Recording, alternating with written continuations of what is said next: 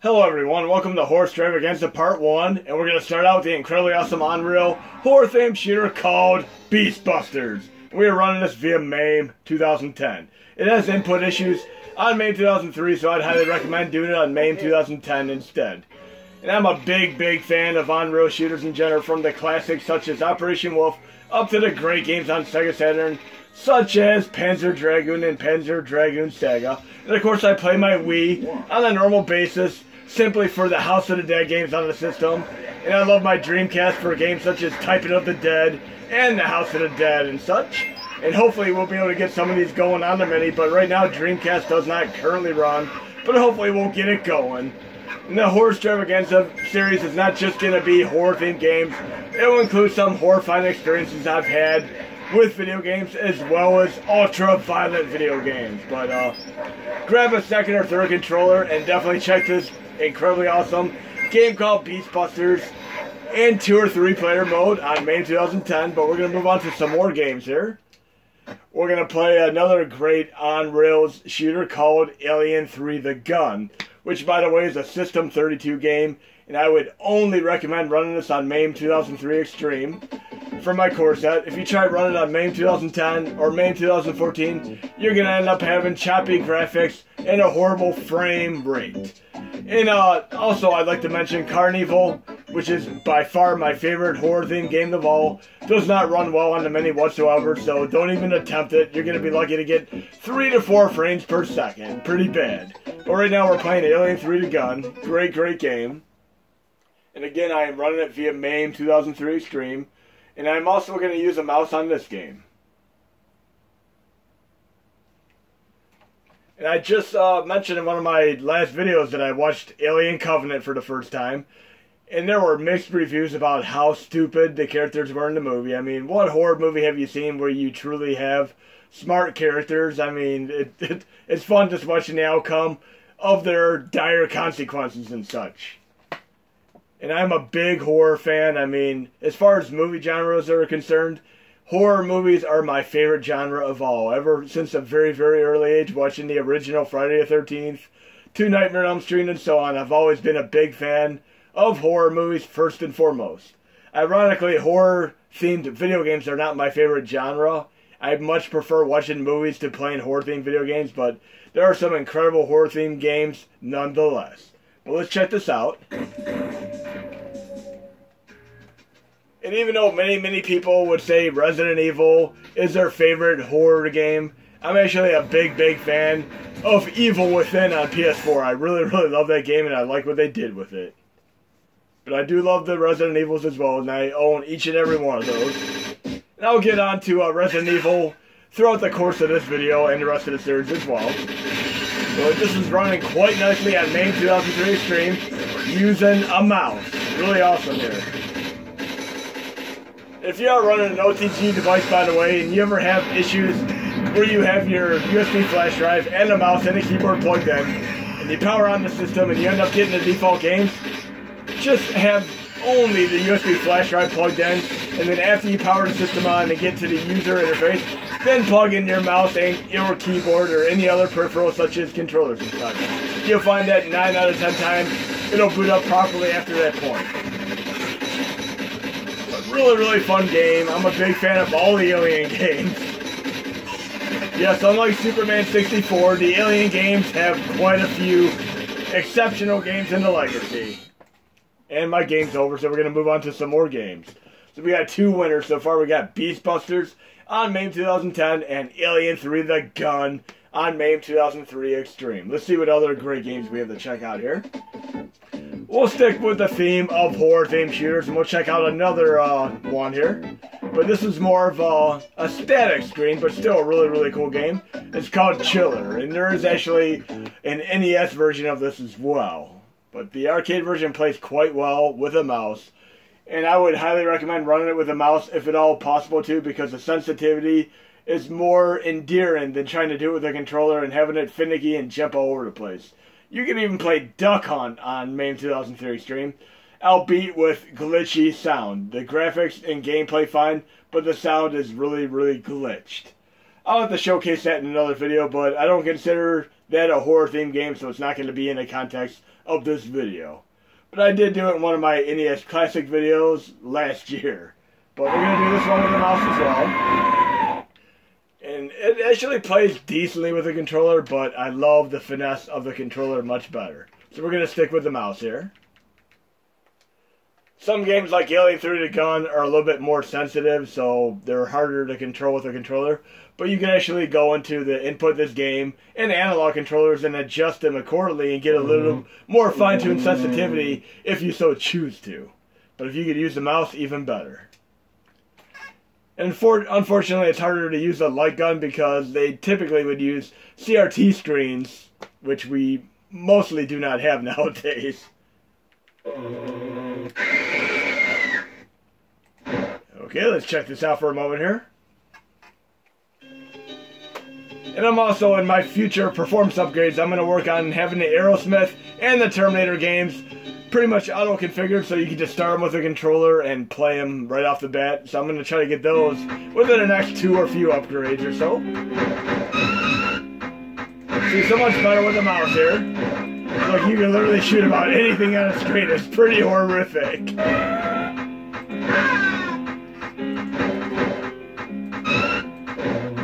Imagine if this was a packing game for the original Nintendo instead of Duck Hunt. How would that have been? Pretty interesting game here. But this is Chiller. It's also on Nintendo. Very interesting game. And we're going to stick with the Alien Legacy here. I'm going to play this incredibly awesome side-scrolling game called Aliens vs. Predator, which you will likely never see on your Xbox 360 or your PS3 or your PS4 or your Xbox One. I mean, even if you get lucked out and see it on the Switch, it's going to be incredibly lucky due to the sheer amount of licensing going on with Aliens and Predators to begin with. But here we go, Aliens vs. Predator. Now, I've seen all the Aliens movies, all the Predator movies. I'm looking forward to the next Predator movie, of course. And ironically, I saw the last Predators movie in the theater, and then I went to Cedar Point in Sandusky, Ohio, and the lead actor of that movie happened to be at Cedar Point at the time, literally looking like he came right off the movie set. And I was thoroughly surprised. A lot of people didn't recognize him because they didn't have the longer hair that he had in the That 70s Show series, but he looked more like he did in the Predators movie as well as playing Venom within the Spider-Man 3 movie. You know which actor I'm talking about, right? Tobey. Come on now. But yes, he was an interesting character, and the people at Cedar Point didn't even recognize him until the people who were operating the ride pointed him out to them. But I recognized him because I just happened to see the latest Predators movie that he was a star of. And he looked like literally the same haircut, everything. I mean, it was really cool seeing him in person there. Time to hunt, time to hunt. And I made sure to make a comment to him that I enjoyed him in the Predators movie rather than That 70s Show. I'm sure he's heard That 70s Show more than enough times.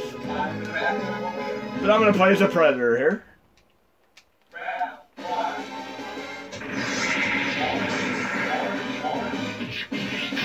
And for the record, this is a Capcom CPS2 game. You do need BIOS to run this. The BIOS are called Q-Sound Zip. And I'll actually list what they are in the description for this video, but you can download my core set, use the Master BIOS module, copy Q-Sound Zip right into the system libretto folder, and you'll be able to pretty much run this game. Another thing to note, I am running this via MAME 2003.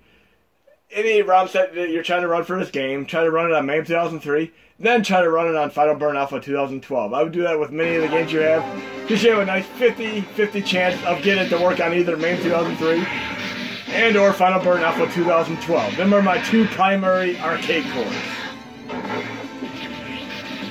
A really awesome game here, and it would have been amazing to be able to get past the licensing obstacle and have this on PS4, but it will likely never happen. If it does, I'll be thoroughly surprised.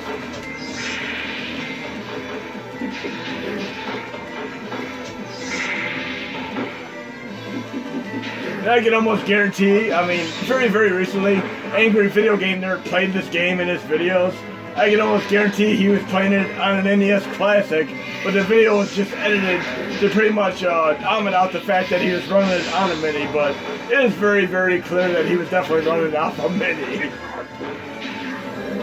But really, really awesome game. Definitely check out Aliens vs. Predator, and remember, you are going to need the Q-Sound BIOS, without a doubt. And other games that are CPS2 games are games such as the 2 Dungeons and Dragons games, so keep that in mind. And the nice thing is, if you're running Capcom CPS3 games, such as Street Fighter Alpha 3 and such, you don't need the BIOS at all. They simply just run, and I recommend running them all via Final Burn Alpha 2012. Here we're going to move on to another Aliens game. I mean, we're going to stick with this Aliens gimmick here for one more game here.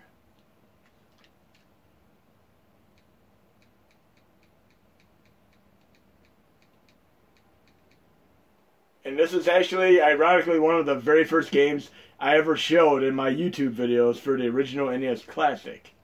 Really, really cool arcade game here. One of the great Konami games. And we have quite a few more to cover today.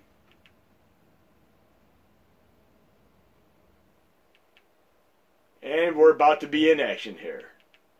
Now, I am running 124 games in my main user interface, as I mentioned within the last couple videos. They have been working out fine for me, no issues whatsoever. This is also another great 2-player game. Maybe we need to get a little bit of 2-player action going on here, so I'm going to go into input this game, and I'm going to find coin for player 2. I'm going to make it the select button, which I have for player 1. Then I'm going to program player 2 real quick. Left, right, up, down. Give him a couple buttons here. And then I'll make it start. And just to add a little bit of variety here, I'm going to make him actually move the opposite direction as me. Okay, let's get the show on the road here. Look at that, 2-player action.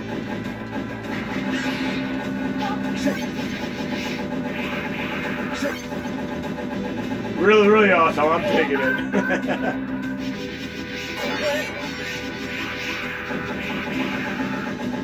And anytime I do any kind of 2-player game, such as a horizontal or vertical shooter, I would definitely reverse the controls so they move like this. It works out so much better.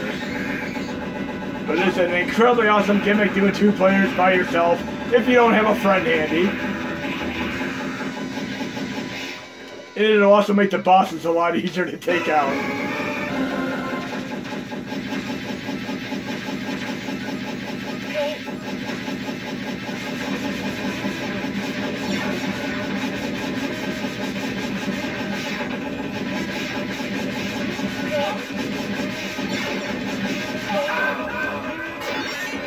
And I can reverse the controls here too if I want to. I can do this.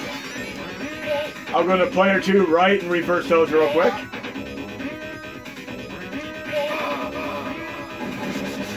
And then I have this kind of action going on. Really, really cool.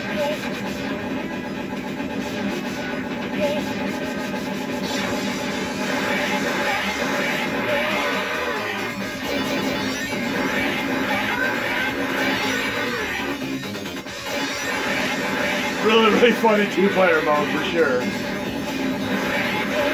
Twice the firepower, the boss goes out twice as fast, unless you're playing a game where they stack energy on the enemy when you have more than 1 player.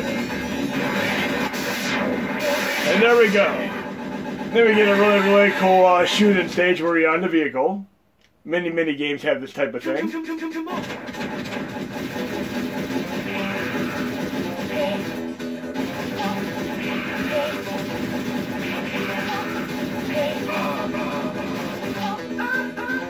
But we're going to move on to some more games here.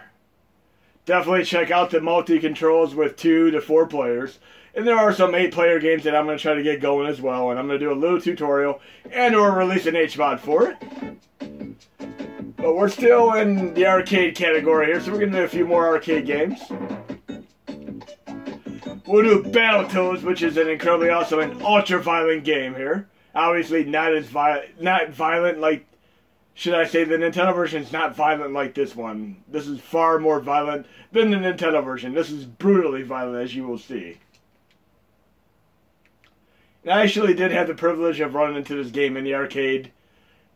Should I say a movie theater arcade, because it is hard to even find an arcade nowadays unless you are at a place such as Cedar Point and or Dave & Buster's. So we're checking out Battletoads here. Might need to do a little bit of two-player action on this one as well.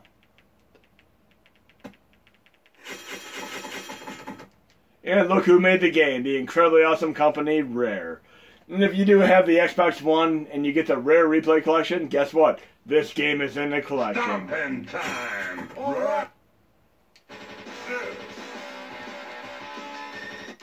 And look, we got two-player action going on here. And I'm going to reverse the controls again, just like I did in the other one. We'll go to, I believe it's player 3 right now, so I'm going to reverse the controls here. Down will be up. Up will be down. Okay, I did the wrong one. Let's try it with player 2.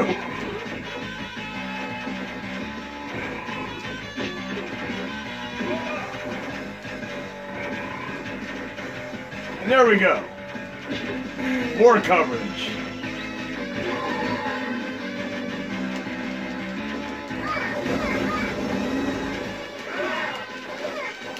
Yes, I'm definitely going to be playing many arcade games using that little 2-player to 4-player gimmick. It's really awesome.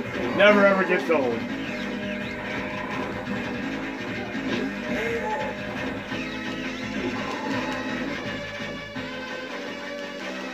It's especially cool if you're playing a 2-player game where you can basically team up on enemies. I mean, now I'm going to have to get this going for games such as River City Ransom on Nintendo as well, because it should definitely work out incredibly awesome if we run it that way.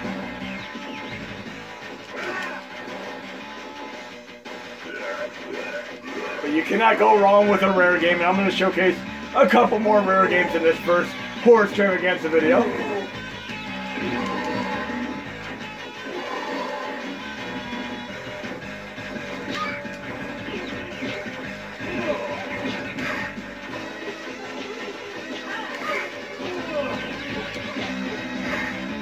Okay, that's Battletoads playing 2-player on MAME 2003 stream. Really awesome stuff. And of course, we have a couple more arcade games to go before I get to a few other systems. We're going to do another ultra-violent side-scrolling horror game.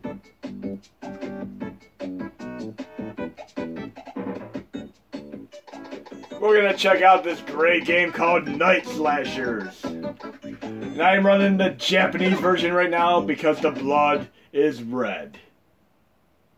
And I'm going to give you a perfect example of why the blood should be red, because you'll see what I mean after I play my next game. If you're going to play a game with blood, please be red blood. Mortal Kombat certainly wouldn't be fun if it was all green blood. But the next game I play after this is going to give you a perfect example of what I mean by green blood versus red blood. Take a guess at which game I'm going to play next, and let's see if you guys figure it out. But right now we're playing one of the most violent arcade games, and this is also on MAME 2003. And again, I am running the Japanese version of it. And I might as well do a little bit of 2-player action here as well. So we'll do 2-player, I'll make it reverse again.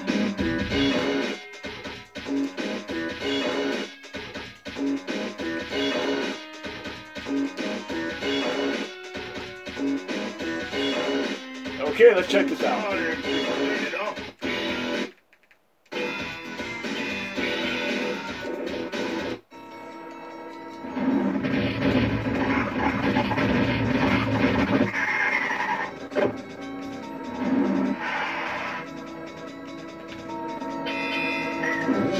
There we go. Awesome. Red blood!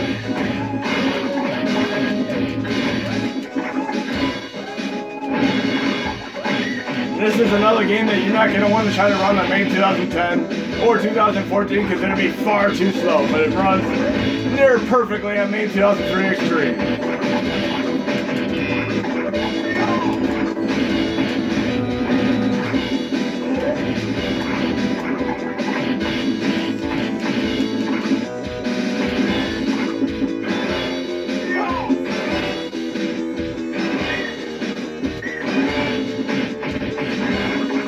Getting a two-player gimmick is so fun to play. Definitely check it out.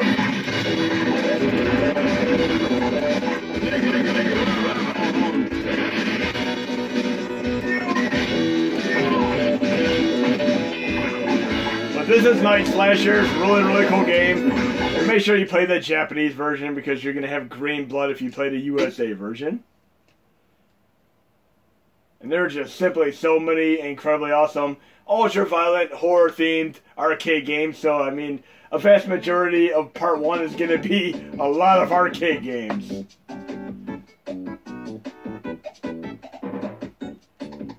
We're going to do this other great one called Wild Fang, a.k.a. Tecmo Knight. Another fun, ultra-violent, side-scrolling video game. This one I'm just going to go with the flow and let it play one player. But you see how incredibly easy it is to go with the R2 button and program the controls 2-player, 2, 3, 4, and so on. But I'm likely going to do an HMod so you can just install it and have these games auto-play on your Super Nintendo controller and or Wii controller, etc. But we're playing out Wild Fang, aka Tecmo Knight right now.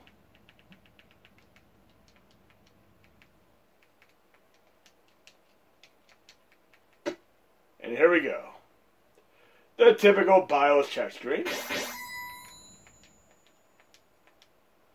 Normally if you're in an arcade and you plug the machine in, you would get this on boot up.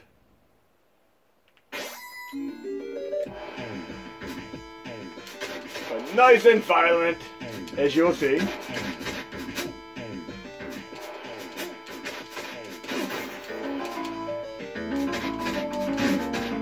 Look at that dismemberment. Very cool game. They need this kind of action in Golden Axe for sure. And for the record, Tecmo went on to make Rygar and Ninja Gaiden. And we know how ultra-violent Ninja Gaiden is. I'm talking the Xbox Ninja Gaiden, of course. And here's the other cool thing. Check this out. Don't always push the select button and insert your coins. Watch what happens here when I start the game and I do not push any buttons. I'm going to let the attract mode play for a moment here. Just watch. Just let the attract mode play and you might see some incredibly cool cinemas and or mini animations. Just check it out. You'll see it here in a moment. Right there. Look at this. Violence. Violence and more violence. But we're going to move on to some more games here. As mentioned, I'm a big horror movie fan, and I literally just check out each and every horror movie I can.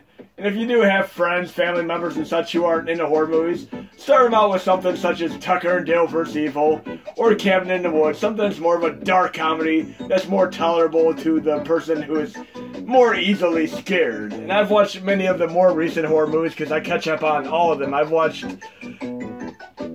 the latest movie called Happy Death Day, which is a great horror movie, very similar to Groundhog Day. I watched the one called You Wish, which had some incredibly bad reviews, but it's basically a retelling of the Edgar Allan Poe Monkey's Paw. Really cool movie, though. Here we're going to check out Splatterhouse 3 for Mega Drive. And another horror movie I just watched was really interesting, called Truth or Dare. It also didn't have great reviews, but I had fun with the movie. Where essentially they're given a choice of doing a truth or dare, and if they lie on the truth, or they do not complete the dare, they die a horrible death on the spot. It wasn't a bad movie, it was very interesting, and it actually has a close approximation to certain characters that you see in the Star Trek Next Generation, as well as in Supernatural. But I'm not going to tell you what characters they are, I'm going to let you see for yourself what I'm talking about. But here we're playing Splatterhouse 3. Remember when I was talking about the games that have green blood? The very first Splatterhouse, no matter what system you played on, be it the arcade or TurboGrafx 16, it had green blood. But here we're playing Splatterhouse 3. And I do have the PS3 reboot of Splatterhouse as well, which is awesome. Green blood, yes! Last time green blood was cool, or should I say green slime, was watching a classic 1980s TV series called Can't Do That on Television, which just had Alanis Morissette on it. And anytime people would say, I don't know, green slime would be poured from the roof onto them from a bucket. But why couldn't they get some red blood going on here? And I believe there might actually be a cheat code to get some red blood going for this game.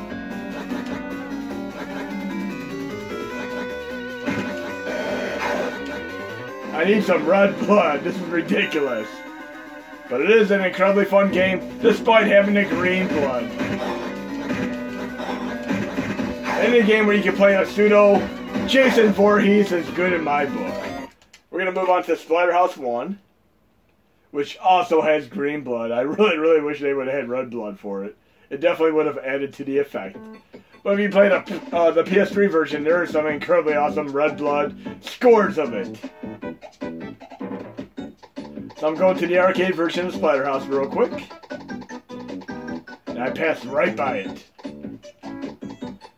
I apparently do not have it in my list here. So what I'm going to do is just load any other game and or RetroArch. I'll just load Missile Command here. Because you can load any other game to get into RetroArch. Or you can load RetroArch as an icon for the main user interface. And then I'm simply going to load the game via the dummy folder method since I conveniently forgot to put it in my main user interface.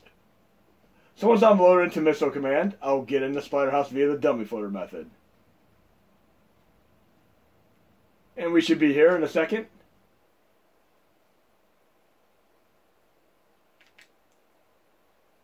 Okay, welcome to the dummy folder. I'm going to go to RetroArch options now.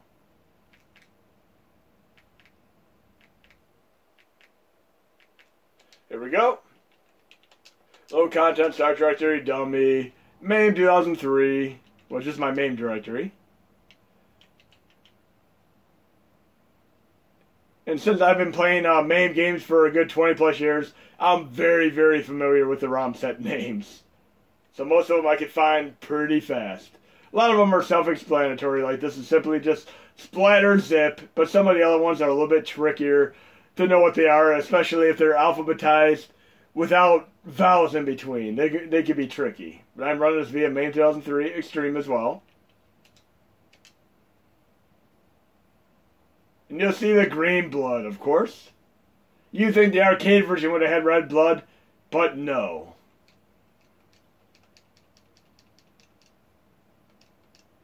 And we should be in action here in a moment.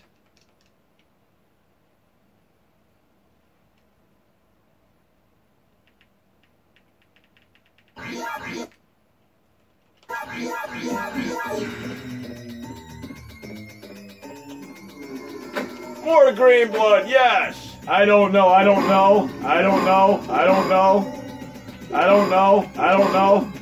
Okay, yeah, Can't Do It on Television really does hold up well after all this time. Remember them locker jokes they had and such? And guess what, oh, there we go. I didn't think I had my jump button mapped.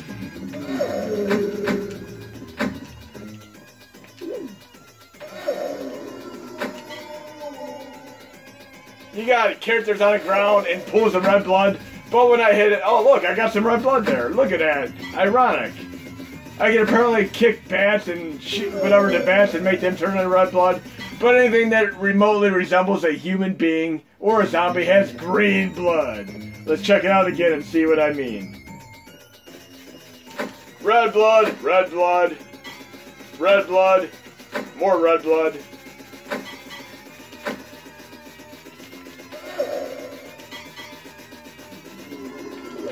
Oh no, green blood, because they're a little bit too human-like, apparently. But we're going to move on to just a couple more games here. Come on, look, there's just pools of red blood everywhere. Yet they couldn't make the zombies spew out red blood. Come on now. We're going to do one more game, and this is actually going to surprise you guys and gals. There are two things that are quite surprising about this game. One is that I've never played this game before. I've owned this game, and it has just sat there collecting dust, but I've never actually played it. Nightmare on Elm Street. Secondly, even though this has the horrendous LGN logo, it was not made by LGN. It was actually made by Rare, the same company that made the Battletoads games that I showed you earlier. And Rare really is an excellent company. This is not at all a bad game. If you have the ability to use a 4-score adapter, you can play this game 4 players. I mean, I really don't care how bad a game is. I think the gimmick of playing a game 4 players is awesome. But you can definitely tell Rare's behind this. It has the signature music, sound effects, and graphic style that you'd expect. A little bit like Time Lord.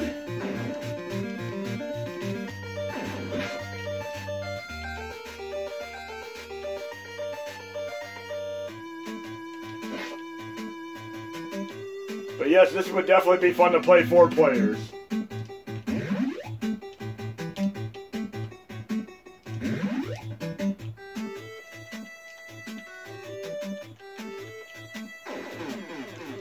And I died just like that. I need 3 more players.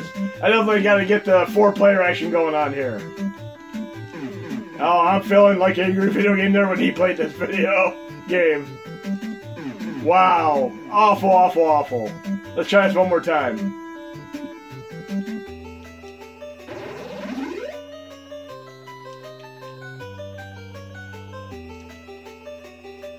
This music is not that bad. It's actually pretty interesting music.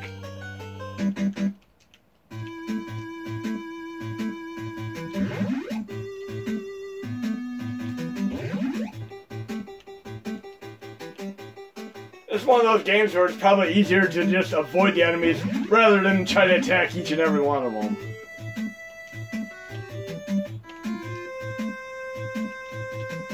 Unless you get bombarded by them and have no choice. But yes, essentially you have to collect all the bones and then throw them into the furnace, I believe at the high school, and then you beat the game. But yes, hope you enjoyed the video.